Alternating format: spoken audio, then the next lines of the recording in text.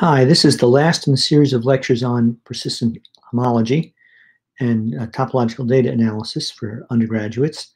Today we're going to be talking about cubical complexes and persistence.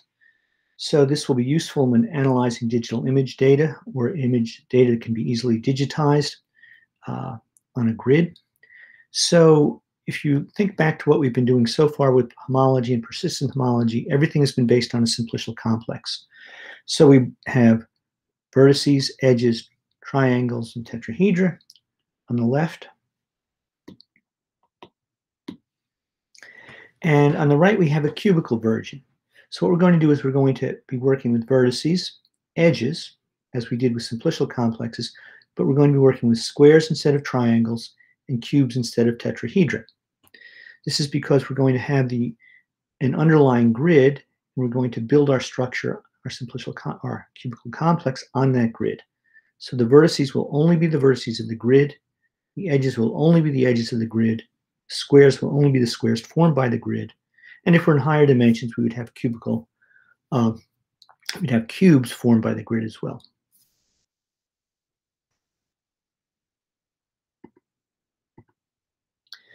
Okay, so now what are the differences? As I said, the cubes we can talk about a cube in dimension 1, 2, or 3, and so on. The cubes are located on the grid. They must align with the grid, and the size is fixed by the grid. This is different from simplicial complexes where simplices can be located anywhere. There's no predetermined alignment, and they can be any size. So these can be used in, you can have a simplicial complex and a cubical complex built on the same data. However, we won't use these interchangeably. Here we're only going to be talking about cubical complexes. Okay, here's a small cubical complex. So we have the grid vertices, grid vertex locations, they're in red. We're going to assume they're in the complex. And then we have some vertices, some edges and squares. So here's an edge, say, and you notice if we include the edge in the complex, we must include the vertices, the lower dimensional faces, just as we did with simplicial complexes. Same thing for squares. Here we have a square, and the vertices and edges have to be included in the complex as well. So here the complex is in blue, and it does not use all of the vertices of the grid. Okay, so what's a cubical complex? Well, it will consist of vertices, edges, and squares, and in higher dimensions would be three-dimensional cubes or even higher. The rule is that if we have an edge that's in the complex, then its vertices must also be in the complex. If we have a square that's in the complex, its edges and its vertices must be in the complex.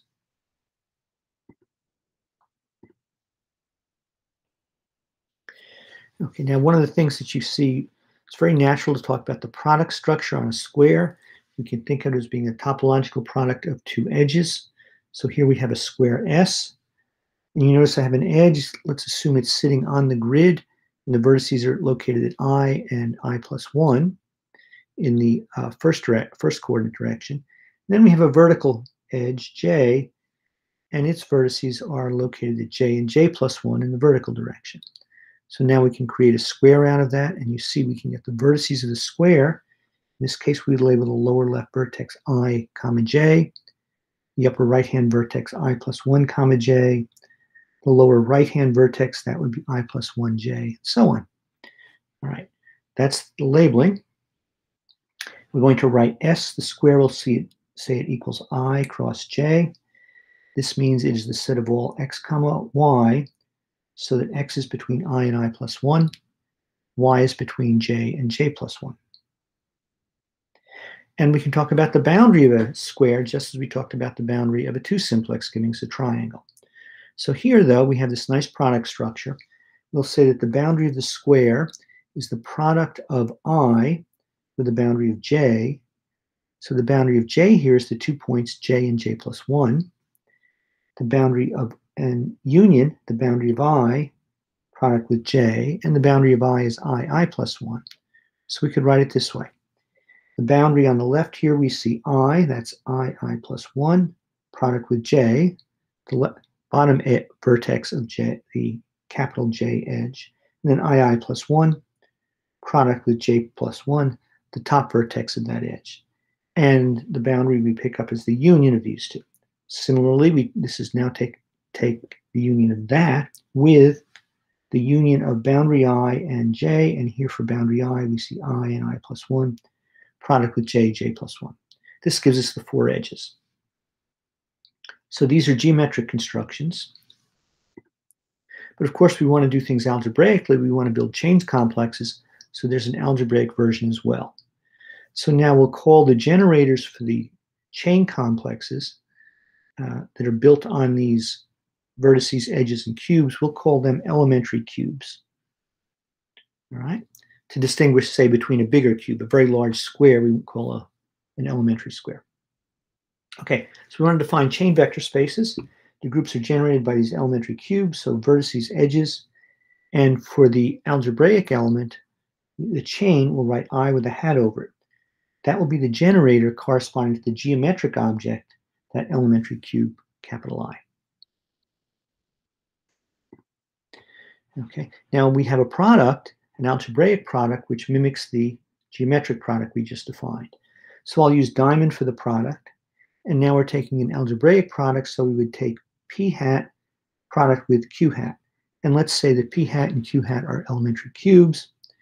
What is that product? It's defined to be the geometric product, and we take the hat of the geometric product. So this is an algebraic construction.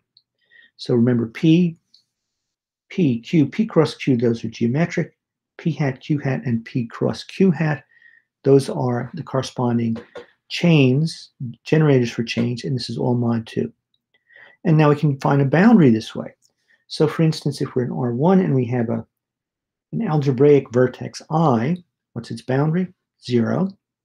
What if we have an algebraic edge? So I plus 1, so that's a chain. What is its boundary? It's the chain consisting of the vertex I plus 1 plus I. That's the base case. And what we're going to do is use this product structure to define the boundary inductively.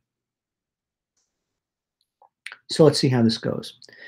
So we want to define it inductively. So suppose we have an elementary cube. So that would be I1 plus I1 cross cross IK. You have the algebraic chain corresponding to it. We're going to take its boundary. We're going to define it in terms of the boundary of its faces. So let's call this is a k-dimensional chain. We're going to take the k-dimensional boundary of this. It's going to be boundary I plus 1 product with the chain generated by I2 cross IK.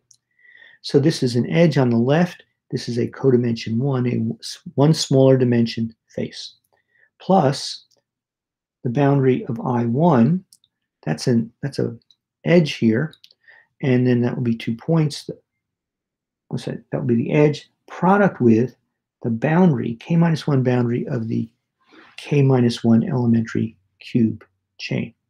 All right, let's see how this works. Let's do it in 3 dimensions. So here we have a cube Q, geometric object. It's the product of I1, the edges I1, I2, and I3. And you see it extends from I to I plus 1 in the first direction, j to j plus 1 in the second, k to k plus 1 in the third. And now we want to compute the boundary. Well, there are going to be 6 faces, so we should wind up with these 6 faces as our boundary. So let's do it inductively. So we take the boundary of Q. What does that equal? It's the boundary of I1 hat, product with I2 hat, product with I3 hat, plus I1, product with the boundary of I2 hat, product with I3 hat. And if we work this out, we want to pick up the 6 different faces. So for example, we're going to have, for the boundary of I1, we're going to pick up I plus 1, product with jj plus 1, that's I2, and kk plus 1, that's I3. That is the, see it's I plus 1 there, so that's the right-hand face as we see this. Similarly, when we take the other endpoint, we get I, product with jj plus 1 again, kk plus 1. That's the left-hand face of this. And then similarly, we can do the front and the back and the bottom and the top. with this formula. So it's complicated, but we can do this inductively. Now, what do we want to do with this? We want to be able to compute the homology with regard to this algebraic structure, so the cubical chains. So we do the same thing we would do in simplicial homology. We have our chain complexes. Here's dimension chain complex. Here are the chains of dimension I plus 1, dimension I minus 1, and so on. When we take the boundary, the dimension drops. So we would have the I plus 2 boundary mapping into I plus 1 chains, the I plus 1 boundary mapping into I chains, the I boundary mapping into I minus 1 chains, and so on. And once again, we can show that the composition, boundary I plus 1 followed by boundary I, is 0. That's what makes homology work. So if we do that, let's just do a simple example. Suppose we have our square S extending from I to I plus 1 in the horizontal direction and j to j plus 1 in the vertical direction. If we take the boundary, I'll do this geometrically, what do we get at first? We get the square, the 4 edges. When we take this boundary, we get the vertices, but we see that each vertex appears with multiplicity 2. There are 2 copies of this. Why? Say in this lower right-hand vertex. Why are there 2 copies? Because it's that vertex is in the boundary of the I to I plus 1 edge and the j to j plus 1 edge. All right? It appears twice. We're doing everything mod 2, so the boundary is 0. Okay. Now we can compute the composition. Let's do it algebraically. So let's do boundary 2 followed by boundary 1. Boundary 2 followed by boundary 1 of that same chain. I to I plus 1 cross j to j plus 1. Right, if we do that and use the boundary formula, I won't do all of the details here. What we'll do is we'll have what's boundary 2, that's boundary 1 of I plus 1 product j plus 1 plus I plus 1 product boundary 1 j plus 1. And we can work it out. Take these boundaries, it's the boundary of I plus 1, there's an I plus 1. In both of those, we have the product with j plus 1. On the right, we see I plus 1 product with j, I plus 1 product with j plus 1. The j and j plus 1 are the boundary of the edge jj plus 1. All right, and if we work this out, what we want to do is have it get some cancellation. So what we see, I won't go through the middle steps, but what if we work it out? What we'll see is some cancellation. When we take the 0 boundary of a vertex, we get 0. This drops out, and we see I product with j plus I product with j plus 1 here in the first row. And if we keep going, we get cancellation. We'll see, that's the blue. Down here, we see I with j. And we'll also see I plus 1 in here. There we go, I plus 1, so on. So all these terms drop out, and we get 0. So let's continue. Of course, we could do this in general. We're not going to do higher dimensional boundaries. What we wind up with again is, because the square of the boundary is 0, that means the image of boundary I plus 1 is contained in the kernel of boundary I. So again, we can do kernel mod boundaries. Okay, so here's the definitions. Zi of x, that's the kernel of boundary I. Boundary I is the image of boundary I plus 1. And the I-homology group is the quotient. The I cycles mod the I boundaries. Okay? And it goes through exactly as before. Of course, when we're computing boundaries, we're doing it with cubical homology, cubical complexes. Right? Now, let me just say something here. We're computing homology with cubes. Previously, we computed homology with simplices. Now, if we had a cubical complex, we could try a grid. We could use simplicial homology there and compute homology as well. It would turn out we get the same thing. It's beyond the scope of this course, but there are different homology theories. Here we're seeing 2, cubical and simplicial. There are others. You might see something called singular homology, which involves maps of triangles into a space. You might see a theory based on differential forms. If you've had some geometry or differential topology, that's called de Rham cohomology. All of these different homology theories satisfy the same set of axioms. And it's a theorem that if you have the same coefficients, then the different homology theories give you the same homology groups. So the homology is actually, the resulting groups are independent of the way you got there. All right. That's beyond the scope of the course, but this is an interesting fact about homology theory and what makes topology and especially homology a very general construction. Okay, let's do some examples. All right, here's a simple complex X contained in R2. So I haven't shown all the grid points. This is just the complex itself. All right, and if we look at it right away, we can say what's H0? Well, there are three connected components, one on the left, the big one, and then these 2 points. This tells us that the zero-dimensional homology is Z2, it's 3 copies of Z2. What's the one-dimensional homology? Well, we see 3 cycles. The cycle in the upper right-hand corner, I'm just going to circle it, but that's not the cycle. It's actually the edges around it. We have this big one in the middle. There's a cycle, and here's a cycle. So we see 3 independent cycles. The one-dimensional homology is 3 copies of the integers mod 2. All right, here's a more involved simplicial complex. This looks something like a box kite, if you're familiar with that. So what we see is there are no faces in the middle. It's hollow in the middle, hollow faces. On the top, what we see have is 4 sides, but you could stick your hand through the top of it down into the middle.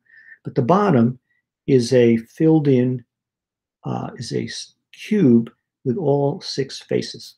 So those faces are filled in. So now what's the homology? Well, it's all connected. So that means the 0th homology group is the integers mod 2. If you think about this, and I'll let you puzzle over it, there are 4 independent cycles in dimension 1. So that means the first homology group is a 4th power of Z2. And now we have the second homology group. The only cycle we see is the boundary of that cube in the bottom, those blue faces. That gives us a copy of Z2. So we can see the cubical homology here like we could with not too complicated simplicial complexes. Okay, we can do filtrations, and it's similar to what we did with simplicial complexes. Now we have nested sequence. We can have a nested sequence of cubical complexes, say XA1, A2, and so on.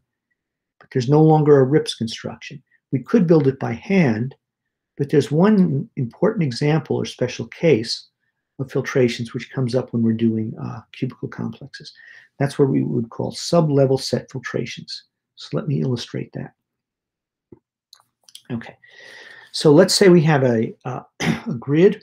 Let X be the full complex on the set of points and vertices. So in the plane, it would be, say we have a rectangle going from 1 to N, 1 to M in the Y direction, and the vertices are the set of all points ij on that grid.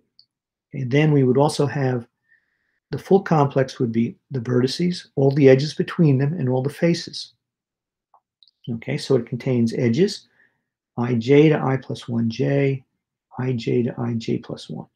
So the ones on the left are horizontal edges, the ones on the right are vertical edges. And it contains all the squares, I plus 1, product with j plus 1. So now to do sub-level set filtrations, we need a function on the vertices. So we'll define f, going from the vertices to some set A, could be the subset of the real numbers. Often what you'll see here, if we're thinking about digital images, we might have colors that we're using, and the colors might be associated with a number. Often you'll see grayscale, numbers going from 0 to 255. Okay. We want to interpret F as a set of colors, grays or intensities, as I said. That's on the vertices. We want to now extend F to the edges and the faces. So the rule is that an edge is assigned the higher of the 2 vertex values. So you see on top, excuse me, that top edge, that's assigned the value 3 because the higher of the 2 values, 2 and 3, is 3. The face is assigned the highest of edge values. So for this face, the highest edge value we see is 3. The edge values we see are 2 copies of 2 and 2 copies of 3. So the face gets a 3. So now what we're going to do is define a filtration by an increasing sequence of values.